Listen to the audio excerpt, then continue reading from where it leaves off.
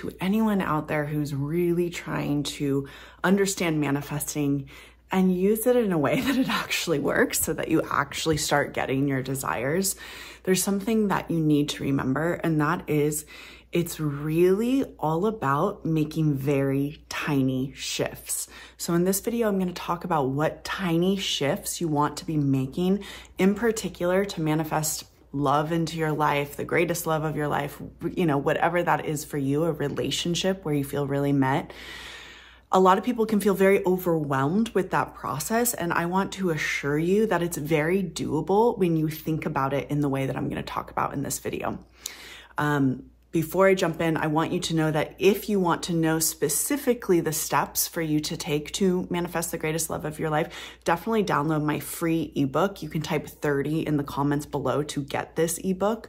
And it's all about really honing in on exactly what you need to do to make those little shifts to call in the love of your life. So let's talk about this. What people can feel with manifesting is that it's very overwhelming. I don't know how to do it. I don't know how to think like the end result is already mine. I don't know how to become a new version of myself. I don't know how to change my self-concept. And all of that happens, the changing of you, which is what eventually changes the 3D reality, the changing of you happens through tiny shifts every single day. And so what are those tiny shifts? Mostly, those are tiny shifts in the way that you're thinking. And when we are starting out on the path of manifesting and we are wanting to create a new reality, we are going to want to start to shift our thinking in the direction of the thing that I want can be mine, okay? Usually I'm gonna stick to the example of relationships. Anyone who's manifesting a relationship and you're kind of stuck in the process of not being in the relationship, not finding the love of your life, your person's not coming in, anything like that. What that means is your mind, and if you were to watch your mind is probably cycling through a lot of thoughts that are saying exactly that. Like, where are they? Why am I still single?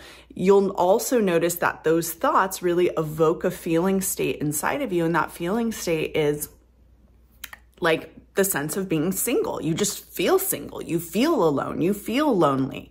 And so that is your self-concept. That is your dominant belief about who you are. And the way that you start to move in the direction of creating the reality you want, which is being partnered, being happy, creating a family, having the love of your life, spending holidays with your person, whatever it is that you're trying to create, which mostly if you're creating a relationship, it's all those things. You're creating like this loving bond with someone else.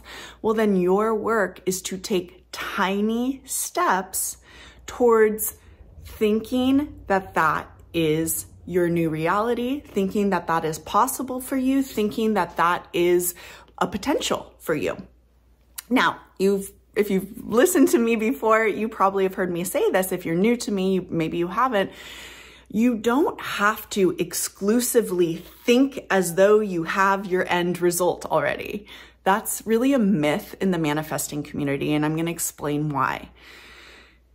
Your job as a manifestor is to step by step move closer to thinking as though you have your desire, or to thinking as though your desire is possible for you. If trying to tell yourself, I'm in this amazing relationship, I'm so loved, I'm so, if that is very hard for you, you can start telling yourself, it's coming. I trust it's going to happen. Maybe you could tell yourself it's going to happen in next year, in 2025. Whatever feels more opening, like there's a greater potential, whatever is moving you in the direction of feeling like, yes, being in a relationship is possible for me, that is moving you towards the end result. What's going to happen is eventually you're going to actually convince yourself that the relationship is possible. That's what happens when we repeat new thoughts. When you repeat new thoughts in your mind, you eventually start to believe in that reality. The reason is the new thoughts evoke a new feeling state in your body, and that new feeling state, the more you practice it, starts to feel familiar. So you want to start by finding, well, what are the words, affirmations, imaginal acts that make me feel even just a little closer to my desire? If my desire is to be loved by someone and to, enjoy holidays with the love of my life and get married and feel totally embraced and chosen, what are some things I would tell myself if that was happening? I'll give them to you right here. You'd be telling yourself, I feel amazing in this relationship. I've never felt so met in my life. I feel so chosen. You'd maybe be telling yourself, this person is blowing me away. Wow, this is the greatest relationship I've ever had. Or again, if those are too close to the end result and they're just not believable to you yet, maybe you can tell yourself something like, I'm so excited that my person's going to come into my life sometime next year. I don't know how it's going to happen, but it's going to happen.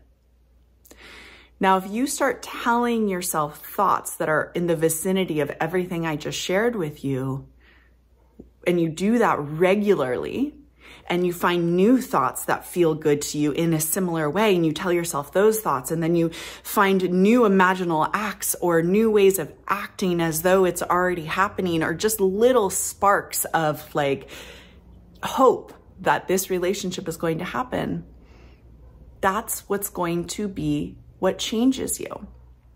And there's a sense of momentum that actually starts to happen, because once you get used to telling yourself that this relationship is going to happen, it becomes easier and easier to do so. That's really what happened to me when I was manifesting my husband. First of all, I already knew what thoughts to tell myself. I just was a seasoned manifester, so I knew how to have imaginal acts of being with the love of my life. I knew, how to do the inner conversations. I knew the affirmations to tell myself. And I talk about that in that free ebook. If you type 30 below, I also talk about that in my course I do. So I knew what to tell myself. And once you get into I guess you could say like the rhythm of telling yourself these new thoughts, these new imaginal acts of really pretending and feeling and imagining and being with your person, it's like a snowball effect. It starts moving you in the new direction. So don't be overwhelmed that like you have to change yourself entirely to manifest what you want. That's not actually true. It's tiny steps. And if you break it down into tiny steps that literally can be done in 5 minutes a day or 10 minutes a day, or you start amping up the amount of time you spend manifesting, but you just do these tiny steps that are making you think and feel differently, making you feel more hopeful that your desire will be yours, you're going to manifest it. Okay? Thank you for being here. I'll see you soon. If you want to learn how to manifest your specific person, I suggest you watch this video next.